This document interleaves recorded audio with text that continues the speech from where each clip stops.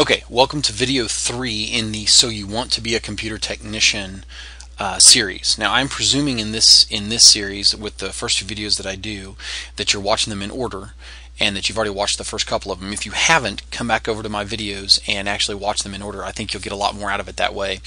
But firstly, in this video I want to talk about something, which is a couple of the small tools that you're going to need to get started if you're going to do on-site service calls and the like. And you're going to need this whether you're doing corporate support or all the way down to working in somebody's house setting up their printer. I carry a small laptop with me. Now, whether you're going to carry a netbook or whatever, I carry a little bit larger laptop. It's got a DVD burner drive in it and what have you.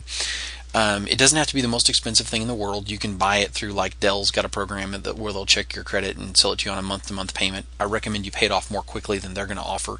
But you need a laptop. And there's a couple reasons for this. One is you're going to get out on site and things are not going to make sense with some problem that you're having. You'll plug your own device in knowing that it works and you'll be able to prove something. Many times I've talked to internet companies and explained to them that the quote-unquote cable modem or DSL modem that they keep testing and it's fine will not work with my known good computer, nor will it work with the customers. And even though their equipment is testing correctly, their diagnostics are coming through okay, it's still shot.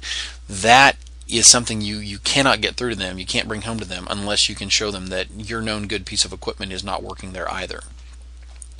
Many other things are valuable that way. A printer won't do anything for a client. You try installing it on yours and it has the same problem, or it doesn't.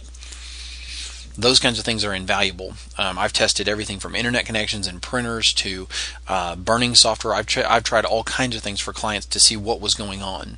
So that's very valuable. Having your own laptop is a must. A little laptop bag in the trunk of your vehicle, the back seat, whatever. You need to carry a few little essential things like a couple of extra network cables, some USB cables, some things like that. You can get them off a Newegg. Just a few little parts like that. Maybe a little PCI network card, USB network card for replacing something if you get out and it's been blown out.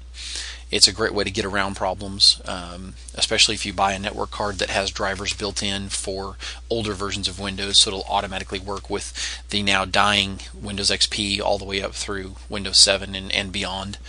So you're going to check that out. Next, you're going to need a basic understanding and eventually a fantastic understanding of doing brain surgery on a computer. And you can't do better than understanding the system registry, the Windows registry. And I don't care if you're talking about a Windows 98 PC, which, good God, they're old now, but I do still every once in a while encounter them, all the way up to Windows 7. You need an understanding of the registry, and they are remarkably similar.